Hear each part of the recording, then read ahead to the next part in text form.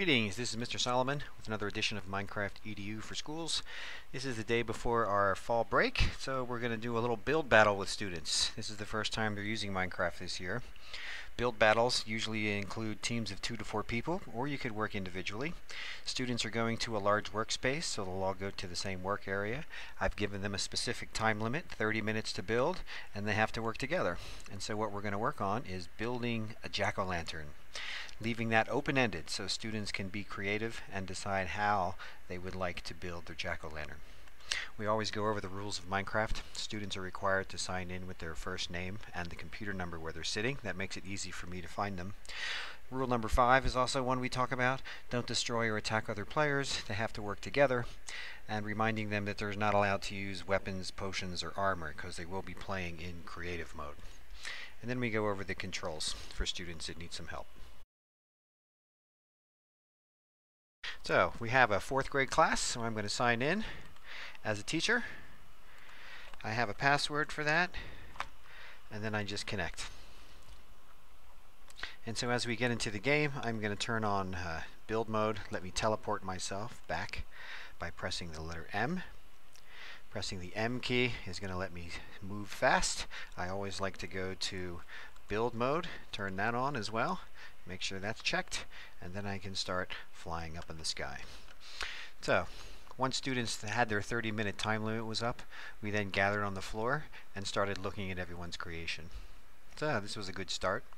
This is a good example of making something that's almost too big for the time that you had, so they didn't quite finish.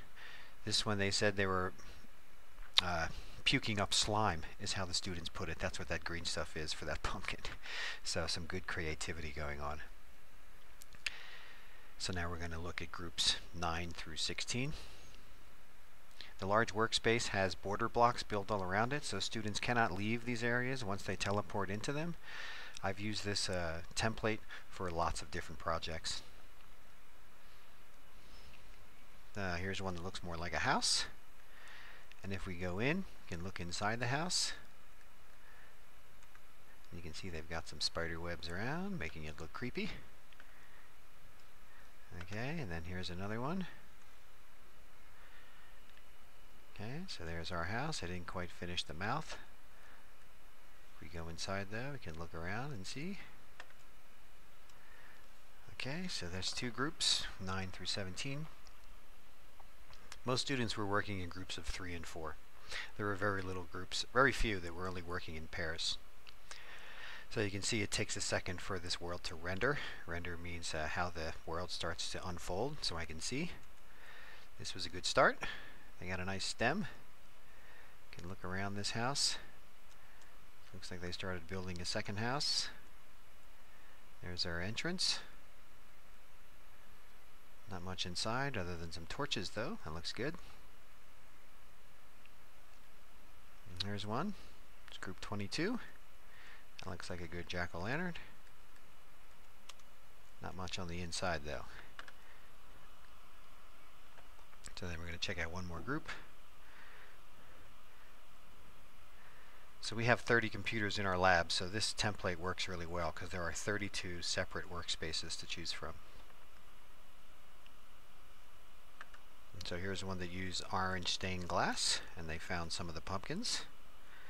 And then if we go inside, you can see they have lots of lights and lanterns. So something we can try as a teacher, if I press the M key, I can then go to world settings and change the clock to darkness. So now it's midnight, and then we can see how much of this is really lit up. So that makes it look interesting as well. I didn't turn on night mode for most students because they didn't get to the lights, but that's an example. So that was a 4th grade class, and students voted on the winner. I think 22 was our winner over there. Okay, and now we're going to check out a 5th grade class next. Alright, now we're going to look at the second class that came in this morning, a 5th grade class, Ms. McLaren. So I'm going to sign in again. I started the server. Remember to sign in as a teacher. I'm going to connect. Now we'll see how the 5th graders did. So I'm going to teleport myself back to the beginning. So this is our spawn point. You can see that there's a checkerboard on the ground. I'm going to turn on speed. I always go to build mode so I can go up and quickly survey the area. So this is group number 1. They had the beginnings of a good pumpkin here. Didn't quite get the black part to finish, but they did get to decorate the inside with some spider webs, some tables. So it looks like they spent time on the inside rather than finishing some of the outside. But that's a pretty good start. If they had some black, it would have looked good. Here's another one. This is group 5. So they have a nice face. I like that they have the stem. They even have a sign. Spooky. Alright. There's our lights on the inside. I like how they made it round, because we talked about how pumpkins aren't square. Students tend to build in rectangles. Here's another good example. They even put some tombstones out in front. That's a nice touch. Little baby pumpkin next to the big pumpkin, using their spider webs. Let's take a look inside here. Some glowstone. Let's look inside this other building. Nothing on the inside, but that looks pretty good. So there's the two we have in this space. Let's go back. Check out groups 9 through 16. There's a very large pumpkin here. It's group 9. So they had a good beginning. It looks like they didn't quite have enough time. This is the challenge with build battles, is that you have limited time to try to finish this. So you have to use your time wisely and see if you can build something within the time limits. But it's a good start. And that's a good looking pumpkin right there. I don't think there was anything else in this. Oh yeah, here's one. This is a good example of biting off more than they can chew. So they have a very, very large pumpkin.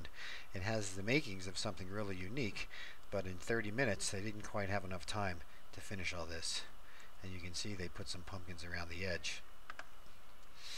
I'm not sure how they could have incorporated that into their design.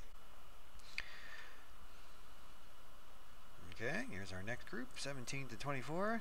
Lots of decorations around the outside. Looking for the front, where I can see the face. There we go. So, they have lots of decorations. The pumpkin is kind of halfway underground. It's an interesting design technique. But that's part of what build battles are fun, because everybody has a different idea, a different vision. So, here's a haunted house, they said, that's next to their pumpkin. Lots and lots of torches. Let's look inside the haunted house. Come to the house. Ooh, looks very creepy with spider webs.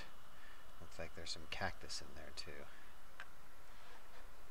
Oh, that was pretty creative. This one didn't quite get finished. Another good example of how a pumpkin looks square instead of round. They could have taken out some of these corners to give it some roundness, and so that technique, you just sort of take out the edges and then you can give some roundness to this. So just to show you an example of how you can take a rectangle and kind of make it curved if we look at it from above. This is the group that won our build battle in 5th grade. This was a group of girls, so they have a nice looking pumpkin, lots and lots of decorations, spider webs, a very creepy environment that they have here. And if we look on the inside, they even decorated the inside. And you can see there's some of the pumpkins along the edge. So, for a limited amount of time, you can see how creative students can get, and I love seeing all the different variety of structures. I think that's it. I don't know if we had one in 25 to 32. I don't think we did.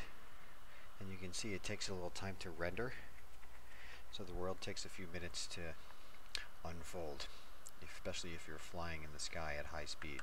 So those are all our groups, and I think our group 24 there were the winners with all the spider webs. But it was a good project. Thanks for watching.